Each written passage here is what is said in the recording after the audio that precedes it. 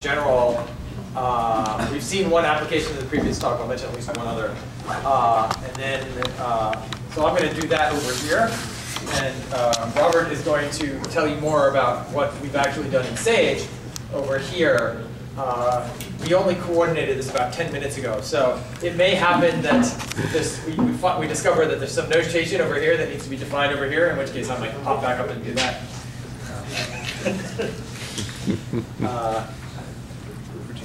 I've never tried giving a tag team lecture before. This will be exciting. Okay, so the general setup, and we'll specialize this rather drastically in a few moments, but the general situation, and this is not maybe the most general situation, but this is general enough for this discussion, is that, let's say, x over k is a smooth projective curve, or if k is a finite extension of qp. So I'm going to go straight to the local situation here for the purposes of this explanation. That I'm just going to be working over finite extensions of qp. What Coleman's theory of integration does is it tells you how to. So Coleman's integration theory tells us how to compute things like. It gives meaning to expressions of the form integral from p to q of omega, where, say, p and q are in the set of, say, k or even k bar rational points. But let's, just to keep down the level of confusion, let's just say I'm taking k points. If you need larger points, you can make k bigger. But so p and q are k rational points on the curve, and omega is, well, for instance, omega could be, let me just say it's a one form, and I'll be a little more specific in a moment. But somehow the point is that if you have a one form on the curve and it doesn't have poles at p and q, but it is in fact defined at p and q, you should be able to integrate from p to q in some sensible fashion. And kind of the key features. Okay, do you assume good reduction here, or? Yes. So with good reduction. Sorry. I don't want to discuss non-good reduction cases just now. You could assume you could avoid it, but then it's not really common integration. Well, yeah, you have to do it. Yeah, you have to do a little bit more for that. But I just want to stick to what Coleman did in the good reduction case. So the key features you want to have are things like you want additivity in the point, and you want additivity in the form. Well, I should say linearity in the form.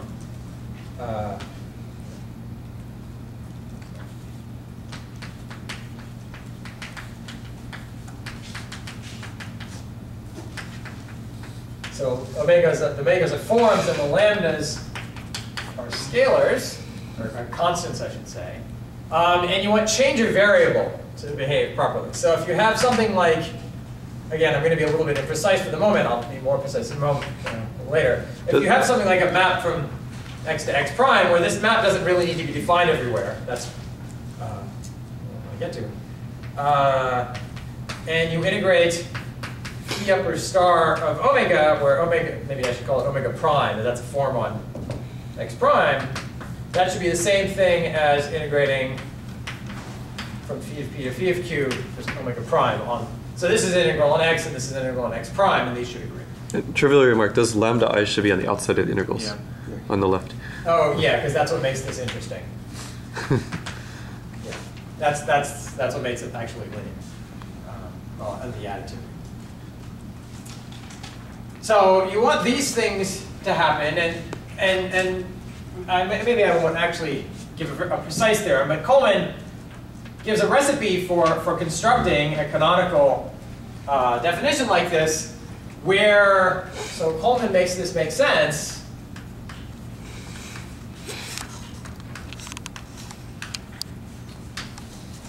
When omega is let's say it's a holomorphic one form, but it doesn't have to be holomorphic on the entire curve, and it doesn't even have to be mirrormorphic. it suffices for it to be a holomorphic one form on a wide open subset U of the corresponding rigid analytic space. Now, what does that mean? What it means is that, here's the picture, you draw X, or maybe you draw the rigid analytic space, Xn. Maybe I should make this have a genus. So this thing splits up into residue disks, right? Because X, I should have maybe drawn, maybe I should give a name to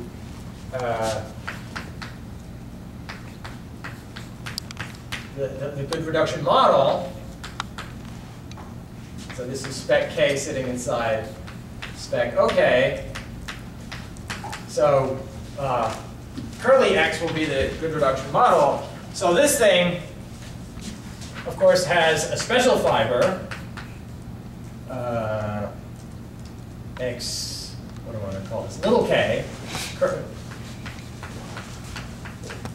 So little curly k is the residue field.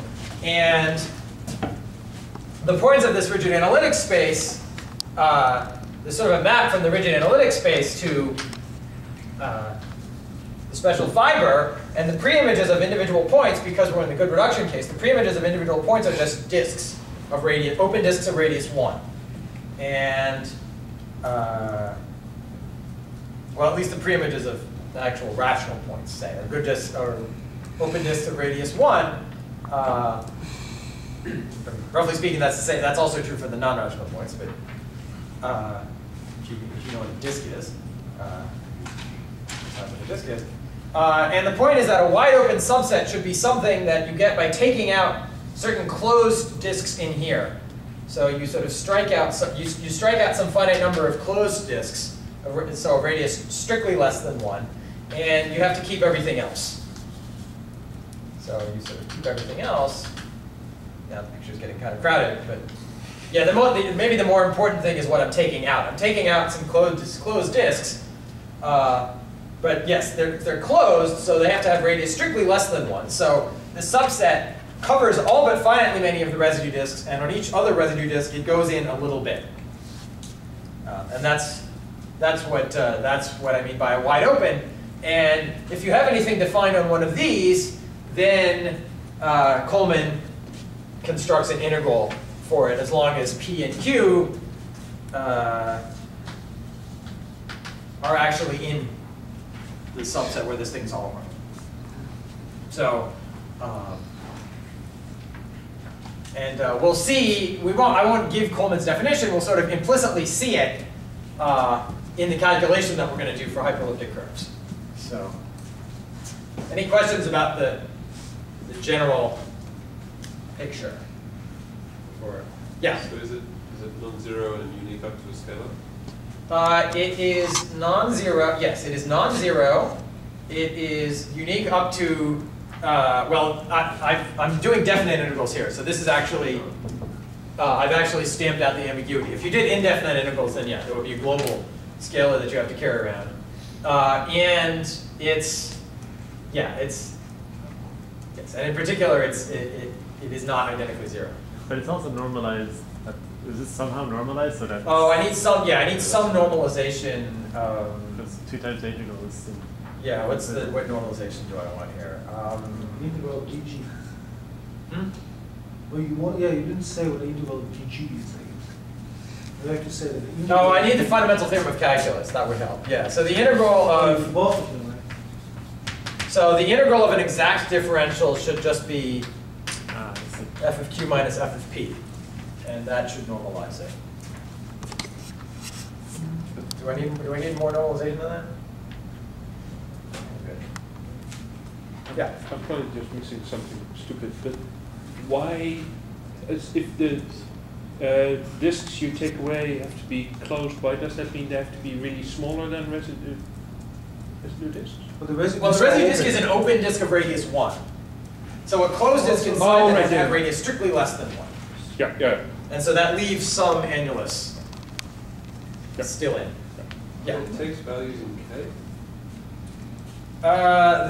Because I'm working with K points, this should have values in K. I mean, I'm working with K points, and I'm working with forms defined over K, which are holomorphic on wide open numbers. And Kiran, I think it is safe to also sort of state the other fundamental theorem of calculus. I don't know if you can manage with that. Right? So if Which you one? Oh. well, if you differentiate the integral of omega, you basically get omega. Right? Can you, I don't know if this follows or not. I think it should follow from everything else. It's definitely in the definition. Oh, you want to say something like d of, if I take, well, the thing is then I would have to actually introduce the indefinite integral, which is only locally analytic. But yeah, maybe I should say, I mean, this will come up later, so I should mention it. You can integrate, you can do these integrals as local analytic. I mean, you can form sort of an indefinite integral you can form this as a locally analytic function, because inside each of these residue disks, you can actually integrate this, and then you can really just you take this, you uniformize this residue disk with some parameter, and then you can just really write everything in terms of the parameter and just do the integral. And so in particular, if you have 2 points in the same residue disk, you really can just do this integral formally and evaluate, plug in the 2 points, and get an answer. And of course, we will be doing that a little later. And so somehow the content of Coleman's theorem is that there are these well-defined constants of integration that sort of between a point in one disk and a point in another disk. And somehow that's where the content is that there's a sensible way to put constants of integration down to get, basically the point will be to enforce change of variables. So is that one of the axioms then? I mean, the character? I mean, I don't know. I may not have completely written down the list, but yeah, something like this list is the. Including the last one. Yeah, you probably want something like that. That it should. I mean, yeah, in sufficiently small disks, it should agree with the naive. And the second to last one. I mean, what are the conditions? I mean, on F for this to make sense. Oh, this should be a holomorphic zero form on a wide open subset containing P and Q. I mean, it might be enough to impose some weaker condition, but that's certainly true. And it's probably sort of demand general functoriality. I mean, it's sort of like if you choose. I think you probably need to assume this sort of local analytic. Yeah, you need some. So yeah, you want some compatibility with the local, the natural local definition. So is it easy to say what it means in practice? I mean, just say that F is defined on this wide open. Yeah, we'll see it we'll see it explicitly in the hyperelliptic case. So I mean, basically, it means that you're writing this thing as, I mean, this you can choose some function with poles in these bad disks, and instead of writing kind of rational functions, you're writing down power series where the denominators get worse and worse poles, but only in these disks, and there's some sort of p-adic convergence. Yeah, I think you can argue that sort of limit of rational. Yeah. I mean, the Monsky-Warshitzer algebra that we're going to be using explicitly in a moment kind of contains functions defined on certain wide opens like this. Okay, so let me set up the notation for the specific case of hyperelliptic curves, and then I can deliver it to Robert to tell you what actually happened. So now, x is going to be the hyperelliptic curve, the complete hyperelliptic curve. Y squared equals, what are we calling it, a of x? We're not really sure. Where a is, oh, so first of all, I'm going to restrict to k equals qp, because that's all we've done so far. Although a lot of this should extend relatively easily. So A is going to be a polynomial over ZP, which is monic of degree 2g plus 1, such that A bar, the mod P reduction, has no repeated roots. So this defines a hyperelliptic curve of degree g with one rational Weierstrass point sitting out at infinity and good reduction.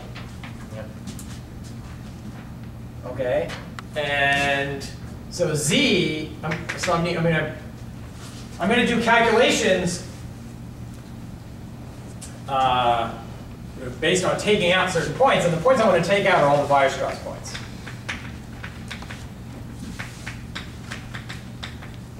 So it's the points where y equals 0 or infinity. And so here's where I'm going to explicitly make holomorphic functions on wide opens. So the key ring that we're going to use for this calculation is this sort of Monsky-Waschnitzer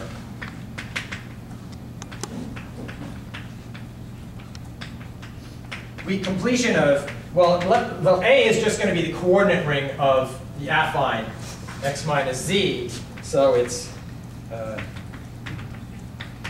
just global regular functions on there, which is just QP adjoin x, y, z modulo y squared minus a of x and yz minus 1.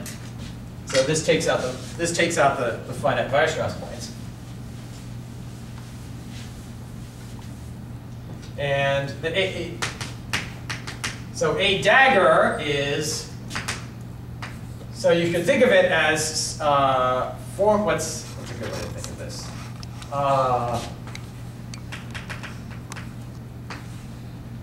So you can think of it as, well, let me write this down first and then I'll explain what happens. Shoot, I need another letter here. What's a letter am I using? You're using B for anything? No. I just need a letter here.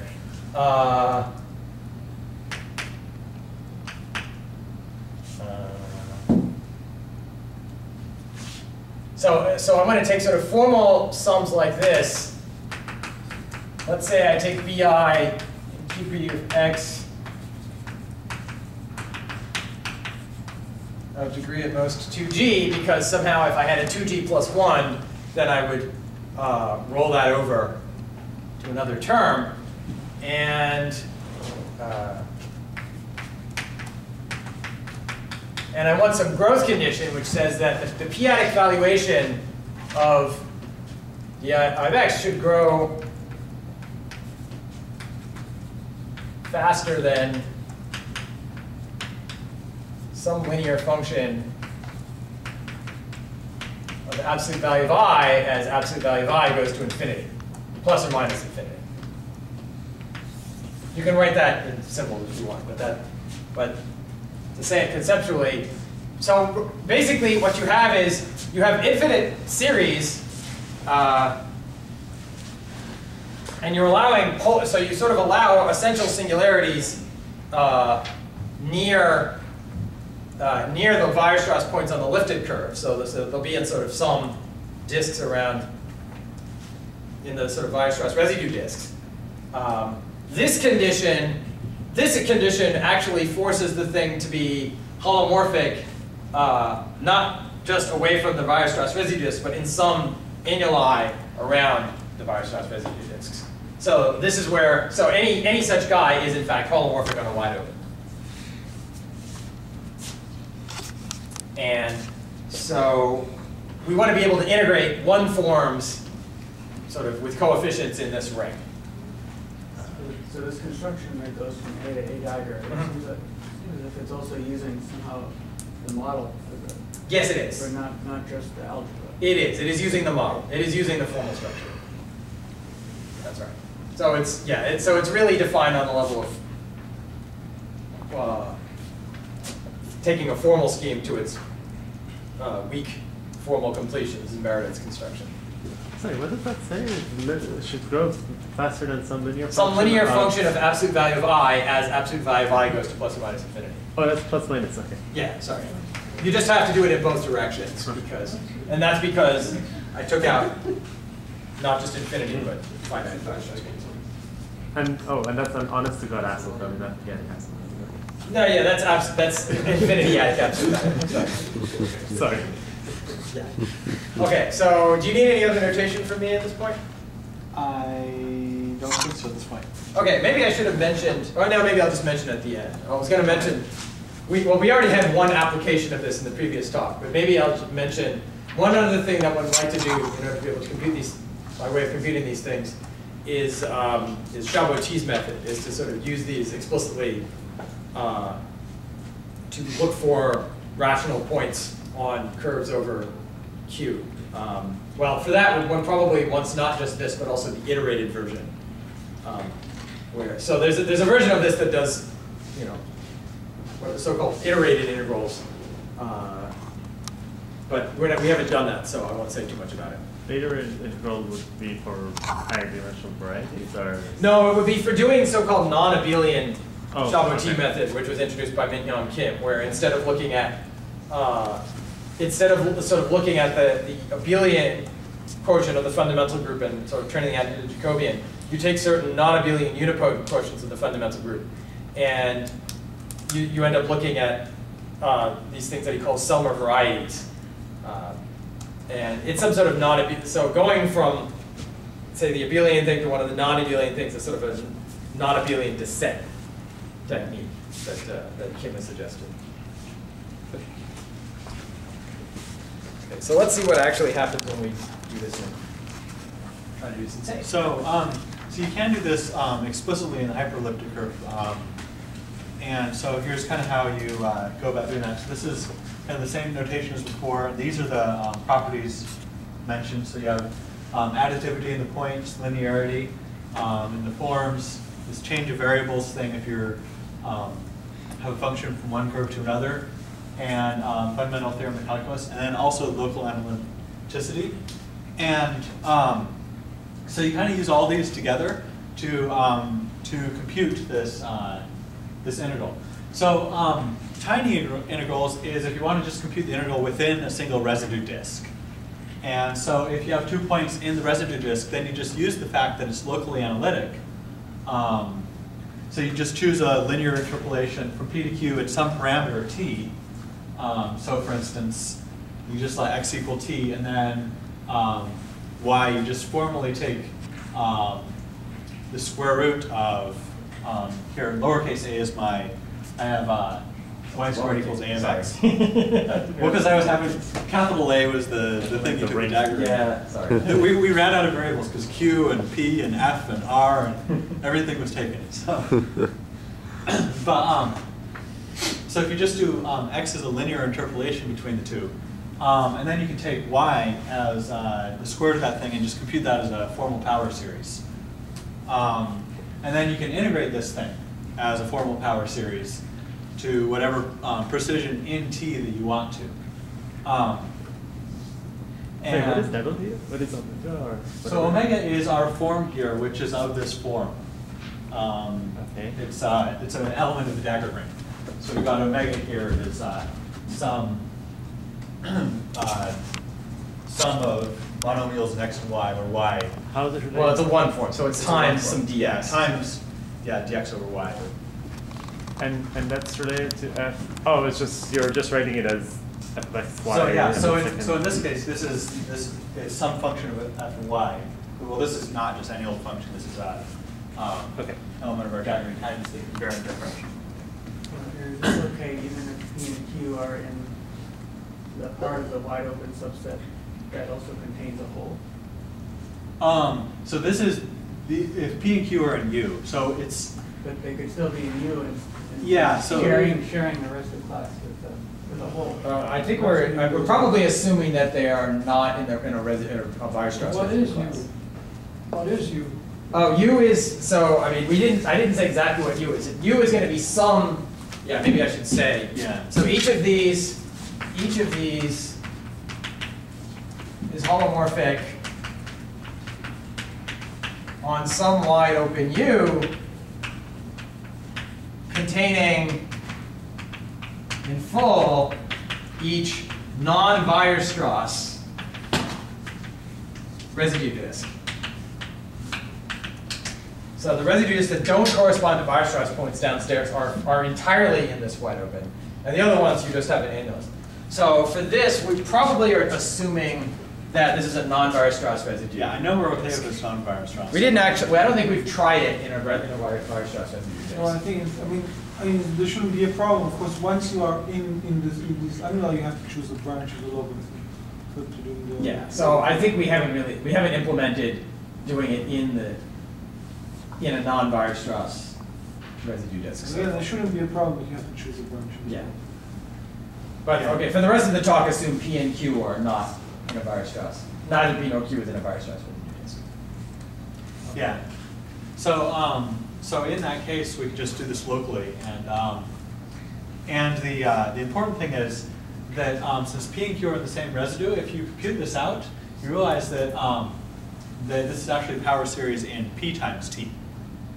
And so whatever precision in T you have, that gives you the p-adic precision. So you can compute it to any desired p-adic precision just by formally integrating and then plugging in your P and Q into your result. So that lets us integrate within one of the residue disks. And then, so just another point of notation is type Mueller points. There should be two L's there. And so if now we let phi be our Q power Frobenius lift, and we actually only implemented this for P. Then type Mueller point is a point that's invariant under this this action. And in every residue disk, there is a type Mueller point. There's a unique type Mueller point. There's a unique type Mueller point. And this is fixed there. What? You have your two L's there. Find and replace didn't find and replace everything, I guess. It's easy to see because you can just take the type Mueller lift of the x coordinate and then find out what the corresponding y coordinate has to be to match. So P is, of course, what is P is P is a point. ideal. Is So you define phi on algebra. So phi acts on. This is Q power Frobenius lift, so it's actually linear. So you can think about it as a map, right? This is the Q. So you That's take not the semi-linear. That's actually the linear. Yeah, this is actually linear over Q, say QP, or yeah, we're just doing this over QP. Yeah, so this is actually, this actually corresponds to a rigid analytic map between two wide opens of this form. And again, P and Q are always not going to be in a Weierstrass residue disk. So whatever the wide opens are, P and Q are going to be in the domain of the geometric map. So a dagger, it's like geometrically, what is a dagger supposed to look like? I don't know what you mean. It's a ring. It's a direct limit of what it is. It's the direct limit of the rings of holomorphic functions on all wide opens of this form. Mm-hmm. There is one of those. Okay. So in some ways, So whenever you calculate, you're actually calculating with some specific growth conditions. So you actually have some specific so how's wide that, open. How's that like giving the Frobenius on that ring is giving you a P is a global point, P is some point on the whole curve, or it actually acts on the curve, and then the thing is, you can in this case you can actually do the action. You can do the pullback of the action on the differentials. This is because it's a geometric. Because it's corresponding to some geometric. You can interpret that as you have some geometric map between. So you can view phi as going from right, and so it's a map on these rings. So in particular, it acts on certain subrings which correspond to actual wide opens. So going in the other direction, you get some map between actual wide opens.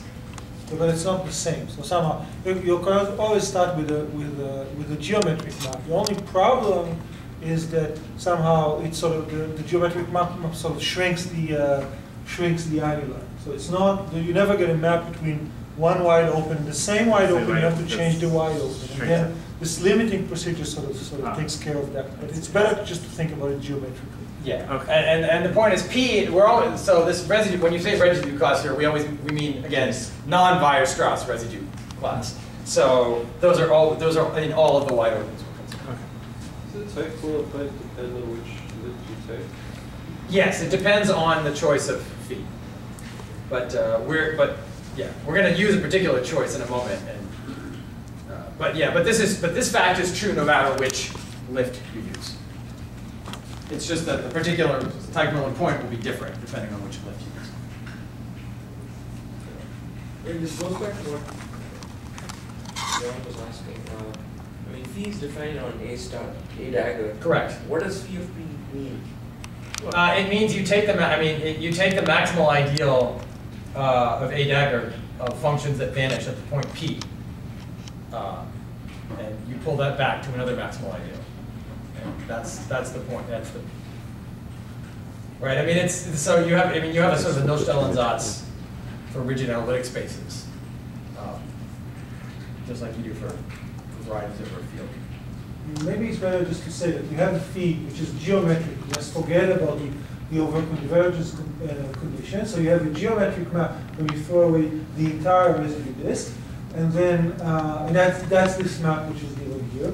And then it so happens, and then of course that lifts to functions, a rigid analytic function, and it just so happens that it also preserves overconvergence. So if you pull back an overconvergent function, you still get an overconvergent function. Yeah, when you see the algebra, the overconvergence is quite important. But yeah, that's.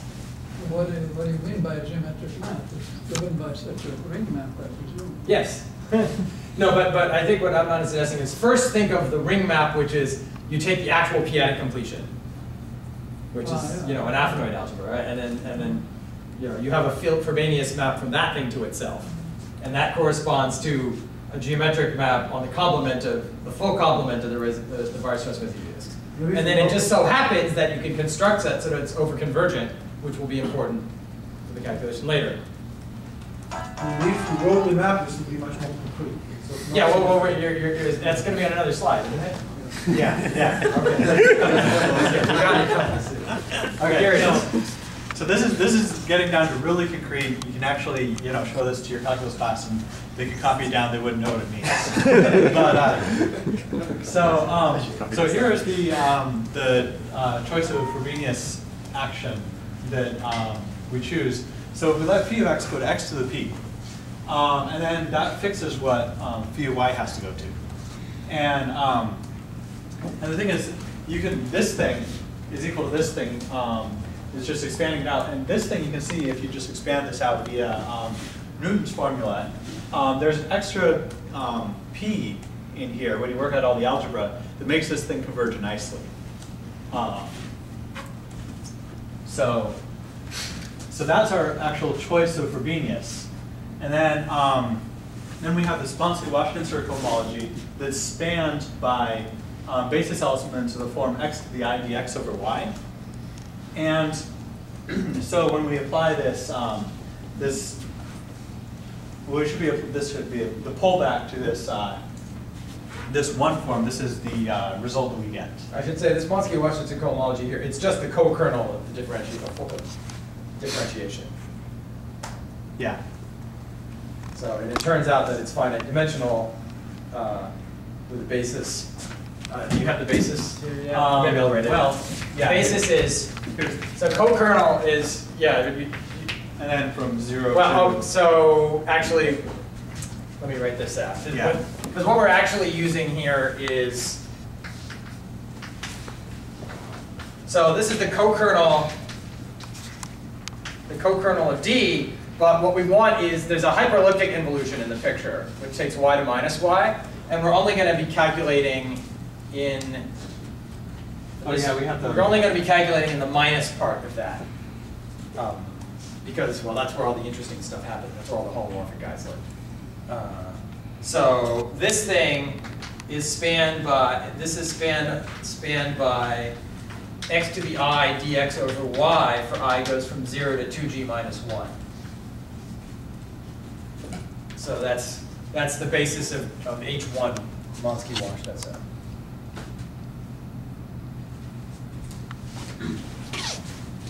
So the thing is we can apply this, the pullback of this lift of Frobenius to each one of these basis elements and see what happens to understand the action, actually create a matrix that encodes the action.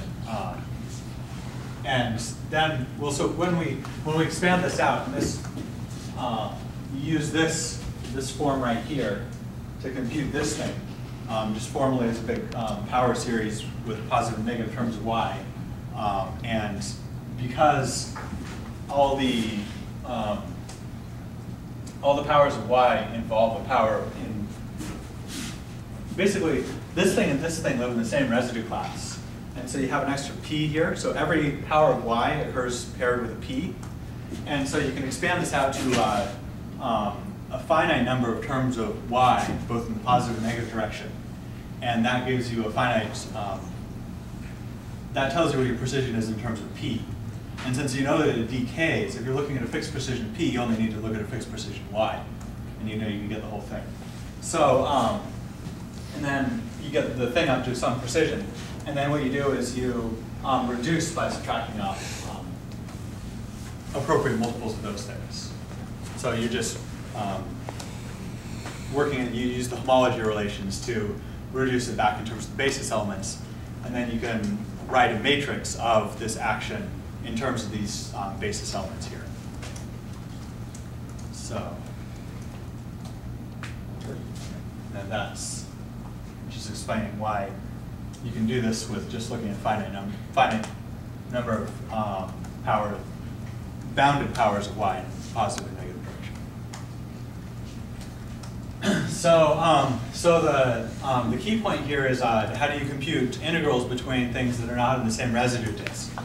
And so if you have p and q that are type Mueller points, then what you do is you choose a basis and you just choose this basis here, x to the I dx over y, and then you compute the pullback on each basis element.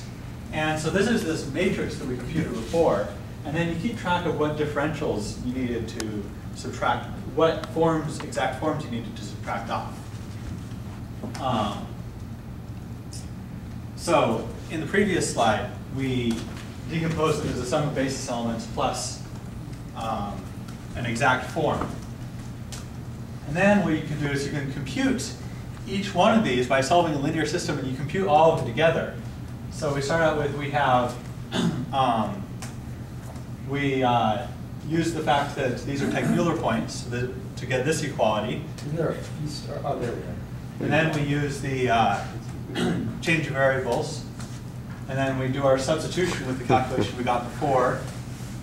And this is linearity. And that is fundamental theorem of calculus. And notice now that this is a linear system in our integrals of basis elements. So for each basis element, we have 2g minus 1 basis elements. So we have 2g minus 1. 2g. Yeah, 0 to 2. 0 to 2g minus 1. So we have 2g basis elements, and we have 2g. This is a linear system of 2g. I can't. Yeah, it's 2g by 2g. It's a 2g by 2g linear system. And so we can solve for the integral from p to q of the omega I. There's a key point here, which is that the matrix A, so the matrix of the linear system is A minus the identity. That has that's invertible, because the eigenvalues of A are numbers, are algebraic integers of absolute value q to the p to the 1/2.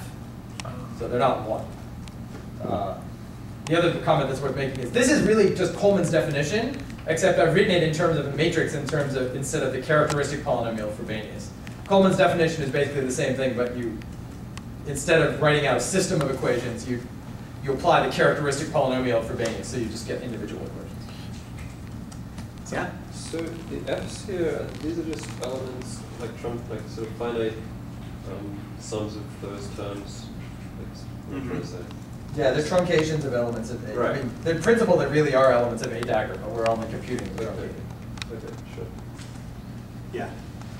So in some way, this last integral, but when you're doing it for PQ in type Mueller points, is this the right way of thinking about it, that you're doing the integration on the special fiber? Or is that completely wrong view? Sort of. I don't know what's a good way to visualize this. No way. Yeah, I mean, the crazy abstract way that people think about this is that I mean, in sort of Deline's language, what's going on here, what Coleman showed is that there's in the de Rham realization, there's a unique Frobenius invariant path, and that's what you're integrating along. So if that makes any sense to you, then think of it that way. If it doesn't make any sense to you, then just completely ignore it. Okay, so this allows us to compute the between any two type Mueller points, and then we just use linearity. Once we have it on the basis elements, we can do it on any. Using linearity and FTC. Yeah. Because if you have a form, you have to write it as those guys, a combination of those guys, plus an exact, and use FTC. Yeah. So we put it together. We have 2 points P and Q. Then we find the type Mueller points P prime and Q prime that lie in the same disk, and then we just integrate like that and sum it up. So this allows us to integrate between any two arbitrary points. And again, if they're not Weierstrass. Yeah, if they're not in the Weierstrass disk, or the same residue disk as a Weierstrass point. So so this has been implemented in Sage for hyperelliptic curves. So this started a year ago. The MSRI student ran to a student workshop where we implemented Kedlaya's algorithm for computing this matrix, this action of Frobenius, in the context of trying to compute p-adic regulators and p-adic heights, and also it's useful for point counting. You take the characteristic polynomial of this thing, and that tells you how many points are on the elliptic curve. This was actually just for elliptic curves. And so that was done about a year ago. And then in the Arizona Winter School, Kiran suggested this problem of doing Coleman integration building on this this thing. So it was extended to hyperelliptic curves, and then kind of the other machinery around to flesh it out with type Mueller points and the small integrals and everything was added. And also the thing that needed to be added was keeping track of these exact forms, because in the reduction step, you need to keep track of what exact form you're subtracting off to use the fundamental theorem of calculus to actually compute the integral. If I remember the history correctly, we were only doing elliptic curves at the Winter We were only doing elliptic curves. because we didn't have that code for hyperelliptic curves yet. No. So after the Winter School, we had to go back and first generalize that first thing to hyperelliptic curves. But then once we did that, it was relatively easy to extend the Coleman integration. So what stops you from implementing it for hygienous curves? You mean non-hyperelliptic curves, or? Yeah. Well, you have to know how to do the first thing. You have to have an analog of. I mean, the basic thing is that you need. I mean, in order to use this method, this Monsky-Washington cohomology method, you have to have a procedure for reducing forms. So you apply you construct a Frobenius lift on some lift of your curve, on your p-adic curve, and then you get some crazy power series of one forms, and you've got to turn that back into an exact form plus your basis differentials. And it's quite easy to do this for hyperelliptic curves. There are some other classes of curves for which it's not so bad to do this. For instance, so-called non-degenerate curves. It's reasonable to do this, and this is actually, I mean, there are algorithms even implemented for doing this. But for a general curve, it's kind of tricky. But there are much more general classes besides hyperelliptic curves for which that first thing exists, and we could conceivably use it. Are these CAB curves? Yeah, the CAB curves are one generalization. So the CAB curves are things like, maybe I'll just mention. So a hyperelliptic curve has this form, y squared equals p of x. The CAB curve is something like, well, the way to draw these things is you draw the Newton polygon, or Newton polytope of. So these will be things of the form q of xy equals 0, where the Newton polytope is something like. So you plot a vertex in the xy plane for each non-zero coordinate, and what you want is something like a triangle like this, where so you have some points in the interior, And then if you just sort of pick out the points on the boundary, on each boundary side, you want to get a polynomial with no repeated roots. So that's, and the non-degenerate condition is basically the same thing, but you allow an arbitrary polygon. And again, you require on each boundary of the polygon, if you just pick out the terms there, and view that as a homogeneous polynomial in the appropriate sense, then it's a polynomial with no repeated roots in P1. So yeah, for those kind of curves, you have a good reduction procedure. So in fact, you can try to do this Frobenius lifting and reducing. So we can find this exact form. Yeah, so you could probably do the Coleman integrals there too, but we haven't tried. And lifting and Frobenius can be more complicated. Yeah, this, I mean, it's a little bit naive for me to say that it just plain works. It's much, the Frobenius lifts that you make here are much more complicated. So in practice, this is much trickier. But in principle, one could still do it. And in fact, there are even implementations available. You mean for the point? For the point counting, but for computing the Frobenius matrix. Yes, that actually kind of relates to, it wouldn't be complete without mentioning that David Harvey re-implemented what we did at the MSRI workshop to compute the matrix of Frobenius.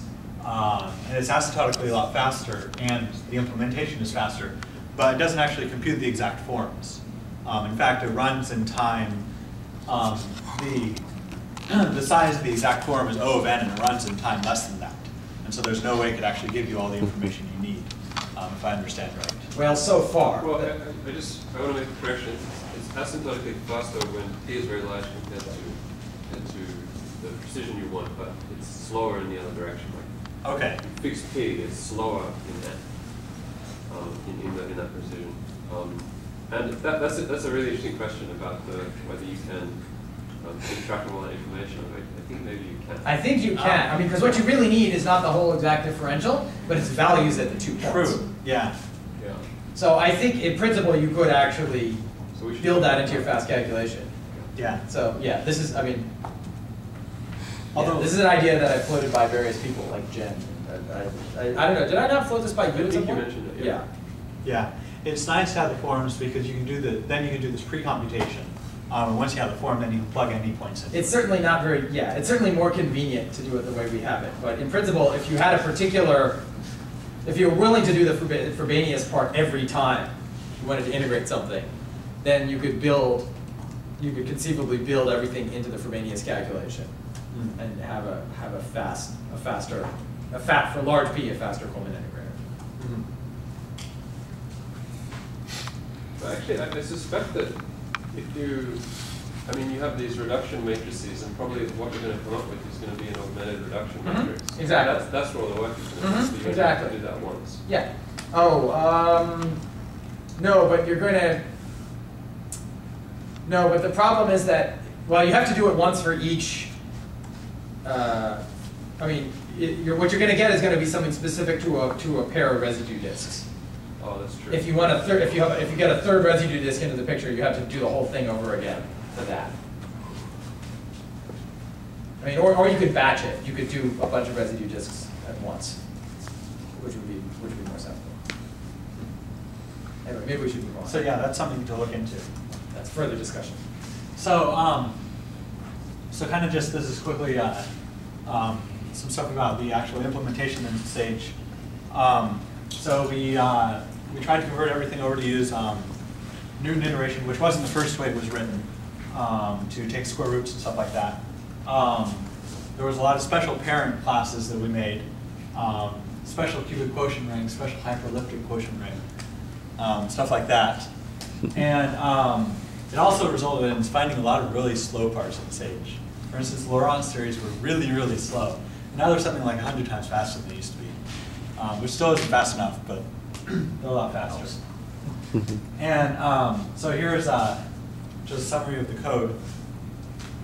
That's how many lines of code there are, not necessarily unique lines. And a lot of that's documentation, not enough of it. So here's a demo of, so I just took the elliptic curve 11A, and I'm going to take just p-adic with 19 prime to degree to precision 15. And so this point here that I'm constructing P is actually a torsion point. And just to prove it, here's 5 times P. And so there's the invariant differential. It's just 1 to whatever p-adic precision we have, dx over 2y. And here's our Montague-Watch-Schnitzer generators. This is these things that live in the dagger ring here. And so if we integrate from p to 2p, what we should get is we should get a 0. Because Coleman integration is invariant under translation. So if we go from p to 2p, 2p to 3p, 3p to 4p, and 4p back to the end, and if you go all the way around the circle, you have to get 0. And so every piece has to be 0. I should say that translation invariance is not a defining property. It's a property of Coleman integration, but it's not part of the definition. It's actually a consequence of the uniqueness. No? So it's a consequence. Yeah, it's a consequence of the Differential is function. invariant under Yes, translation. exactly. So it's somehow, yeah, it's forced upon you by the other properties. So that differential object, is there some new class that represents differentials in general? No, it's a special Montague-Watch-Schnitzer differential. But I do want to do that. Yeah, okay. Yeah. So one issue is that this is not a differential on an algebraic. Well, this thing is a differential on an algebraic curve, but its image of a Frobenius is not. So and also, it doesn't really fit in the context of talking about differentials on algebraic curves. Plus, stupid thing, that should be parentheses around 2y in your print. Yeah, that's just a printing. I know. Okay, so does anyone have a favorite differential that they want to integrate? Yeah, if you integrate a non-holomorphic differential, you shouldn't get 0. You, between these two points. Can you integrate between non-torsion points? I can, except for this doesn't have anything to torsion points. No, I mean like on a different curve. Yeah. Could you take like a rank 1 curve? Example down there? I don't. I have a hyperelliptic example. So here's something that's non-trivial.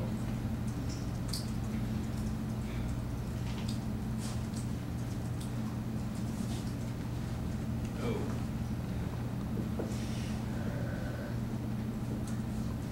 Oh, yeah. Nice.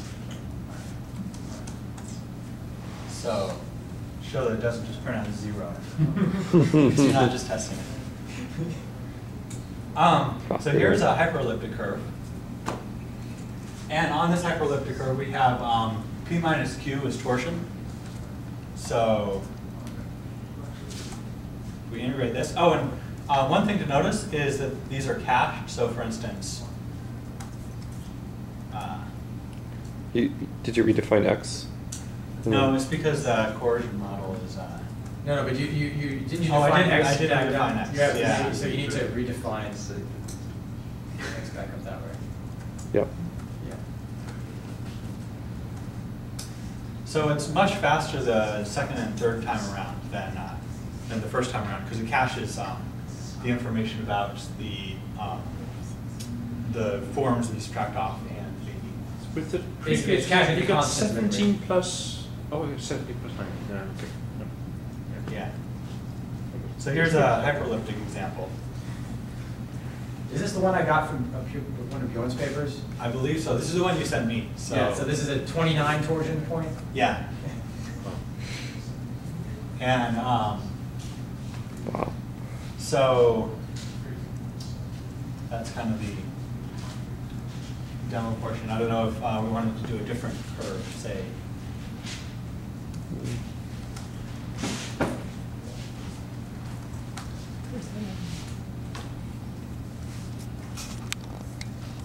And then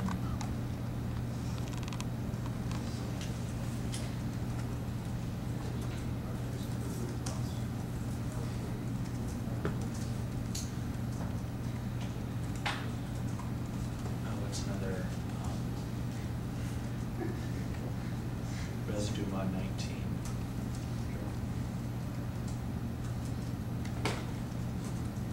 Yes. So now we can do.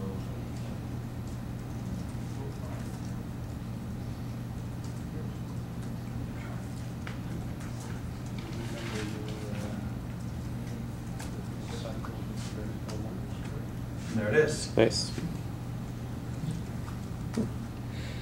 Why is it theoretically so small? What? Why is it theoretically so small? I actually have no idea. Probably because of the 5 and the 10, maybe. This is 19. But 19. 19, I don't know. Yeah.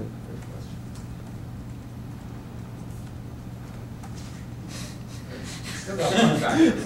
Okay. This is a very good question. Yeah. That should still have a 1 by attitude. Yeah. Yeah, true. So,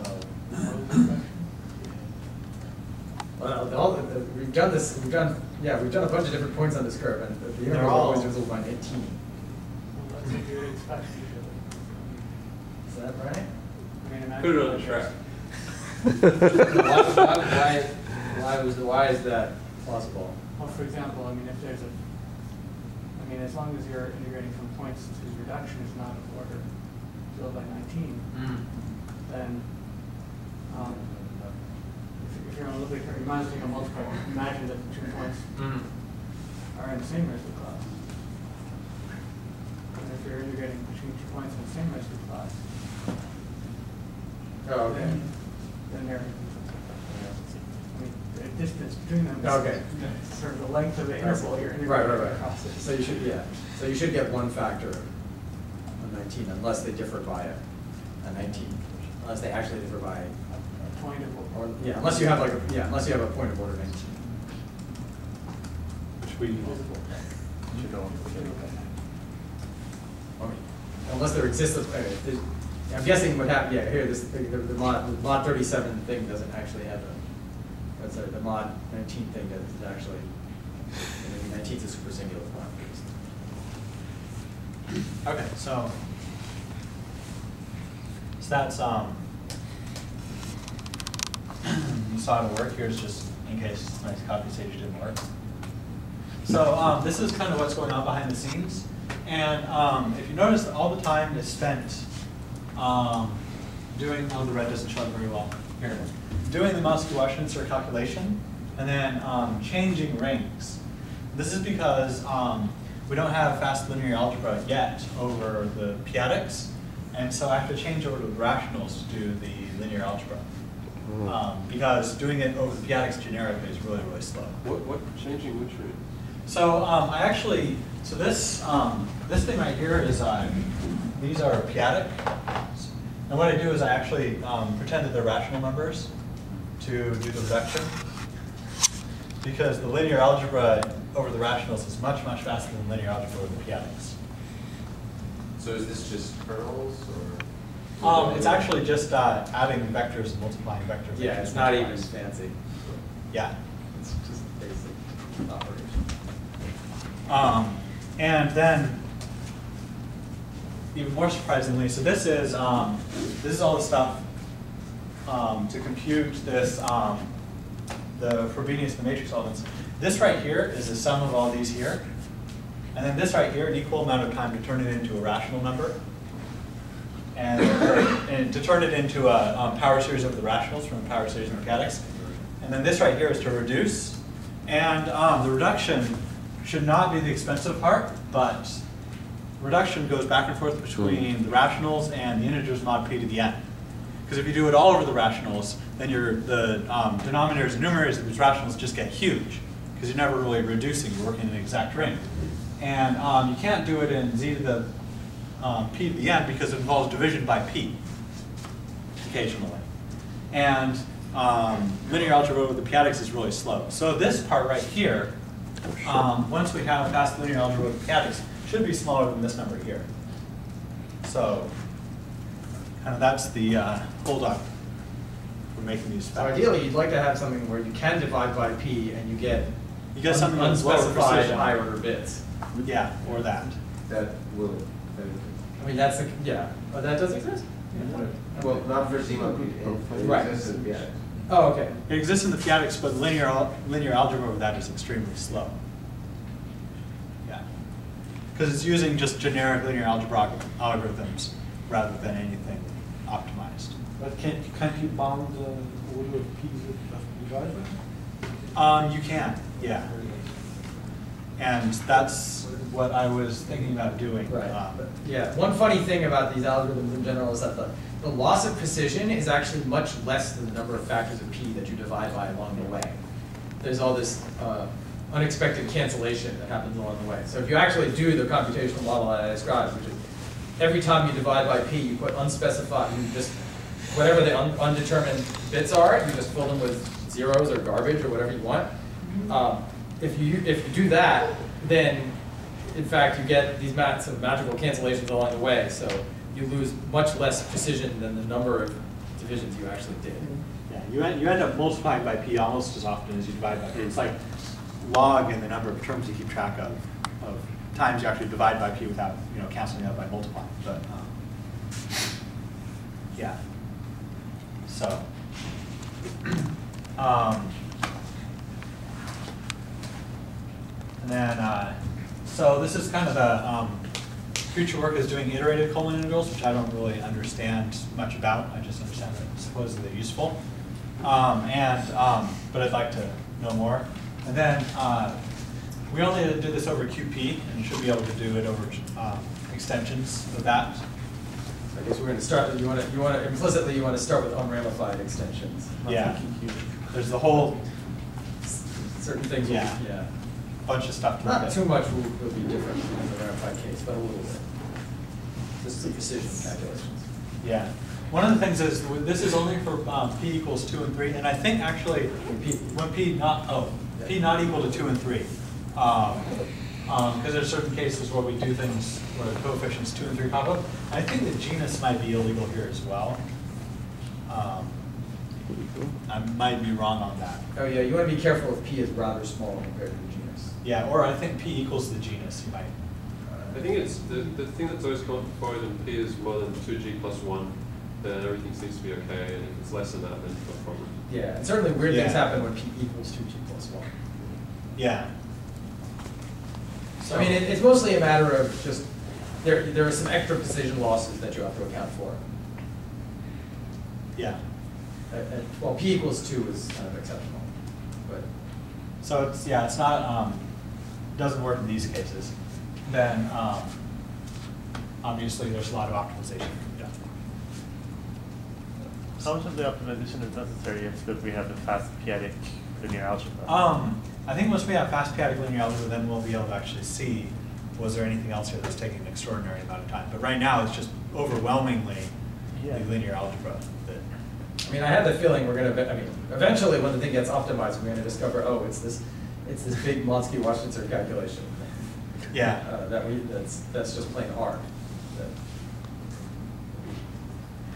But protect that. We might as well pick off the low-hanging fruit first. Yeah. Optimizing other parts of Sage that need it. There are widespread benefits to doing that. Yeah. Yeah, hopefully like for this Laurent series stuff, it's not just, Coleman integration gets faster, it's every time anyone uses it. Mm-hmm. So, and did you want to talk about some of the applications? Well, I mentioned a little bit of, maybe, I think I said enough already. So we had the example of p-adic heights earlier, and then the iterated versions will be useful for iterated versions, so these non-abelian versions of the Chabotier method, which would involve comparing certain, basically computing a bunch of these iterated Coleman integrals in hopes of trying to prove that you don't have rational points on some curve over Q in certain residue classes. So it would be interesting to see how that works out for the non-abelian situation. But in the abelian situation, you can actually always basically get by with only computing tiny integrals. Right, because you somehow can move things around. But in the non-abelian case, it's not clear at all that you have something like that. So yeah, I mean, so sort of my idea is that so yes, you can, in the abelian case, you can avoid doing global Coleman integrals, but if you understand how to do everything in terms of Coleman integrals, that will give you the framework to go to the non-abelian case.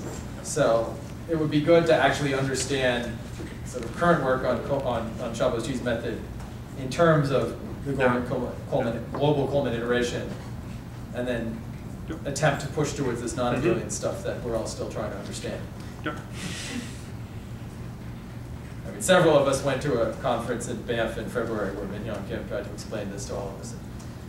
So progress was made, but we still have a lot to understand about that. I guess by now we've entered the question phase? I think so. We're certainly time-wise, we're in the question phase. Any question? Correct? Let me ask, you could also do this algorithm in a slightly different way where you don't need to assume that you start with Dashwood reports. Did you try to do that or compare the timing? You mean, I'm not following what? Where, I know which, yeah, I think I know which. So go back to the slide where you write down the linear system. Right. There, yeah. So instead of, so you're suggesting, well, here instead of P and Q on both sides, you'd have P and Q and the Frobenius image of P and Q. Oh, right. And then you just correct one side by doing the tiny integrals and throw that into the constants. Oh, yeah. We certainly discussed that. Did we ever try implementing it? I don't think so. I would. Sounds like a better way. Find it.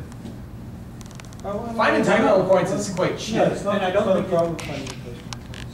I don't know that you'd say, because you still have to find the tiny integral points to do the tiny integral anyway. No, you just have to do the tiny integral between like P and the Frobenius image of P. Oh, okay. You don't have to solve the technical. But it's only, but finding the technical points is quite easy. There are many cases where the technical points are not even over your bound. No, they're always defined over. They're always defined over the same field. Won't there be some issues of caching if you do it that way?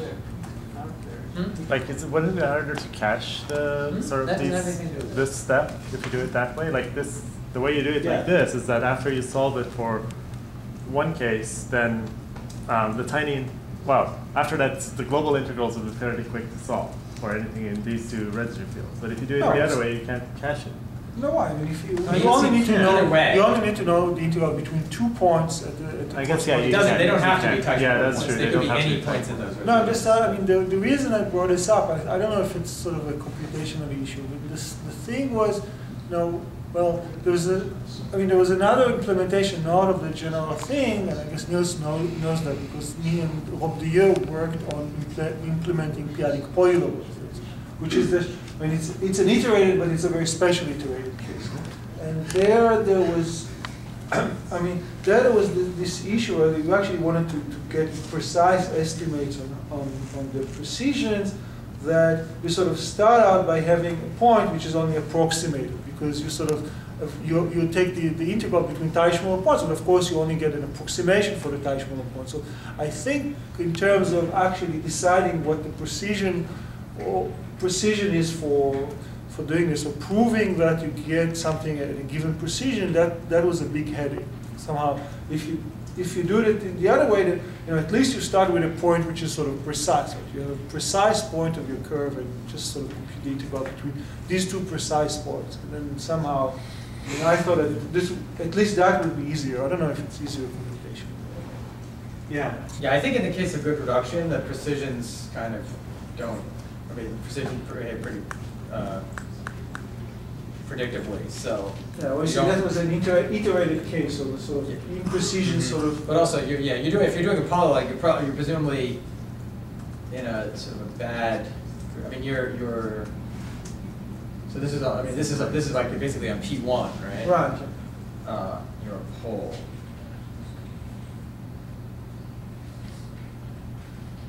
Yeah. So for this calculation, it's. I don't know if it makes a difference, but we could probably do it that way too. Yeah, I guess if computing the Taylor points was expensive at all, then you could just throw these tiny intervals into your constant term here. Yeah. That would work. Yeah, but it's extremely, I mean, computing Teichmuller points. So the application to rational points on homogeneous curves, so what are the P's we are looking at in that application? So, let me remember how this works. So in the abelian Chabot method, you would be taking, like say you have a genus 1, say you have a genus 2 curve, so it's Jacobian as 2 dimensional, so Jacobian is 2-dimensional, and then the curve is sort of a 1-dimensional thing sitting inside here. Then the point is that then there's sort of a, you want the rank, you want to assume that rank of J of Q is 1. And so somehow geometrically what's happening is if you take the sort of p-adic completion of this is some 1-dimensional subvariety of this 2-dimensional space, and so it intersects this other 1-dimensional variety, the curve, infinitely many points. So what happens when you try to do that calculationally is you think of this in terms of, you sort of want to view this in terms of doing Coleman integrals. You have, there's this 2-dimensional space of holomorphic differentials, and there's some 1-dimensional subspace of that which vanishes on J of Q, right? Because you can integrate between, I mean, you can, we've been talking about integrating between points, but you can integrate over any zero cycle. So there's some 1-dimensional subspace of the space of holomorphic forms on which the integral vanishes when you do it on J of Q. And what you want to do is find all of the points on the curve where integration from some fixed base point to that other point vanishes. And that gives you some, and there's some finite number of them, and Coleman sort of can tell you how many of them there are. And that by itself gives you a bound on how many rational points there are, and it gives you some information about which residue classes they can sit in, and so on. So that's sort of the generic state of affairs. And of course, to actually find rational points in general, you have to do more work. But typically, you'd be lucky if you actually had one rational point in every disk where you were supposed to have one. That's what you can get rid of those. I mean, via more diversity, you should be able to. Yeah. So this is where it gets more intricate, where you do other things to try to get around that restriction. But that's the generic setup. And the non-abelian thing would be something like this, where instead of the Jacobian, you would have some sort of non-abelian analog of the Jacobian, and you would be. But again, it would be a matter of trying to show that finding the points on the curve where some sort of iterated Coleman integrals vanish. But that's still a speculative application so far. No one's actually physically done that yet. Okay, I think that makes sense.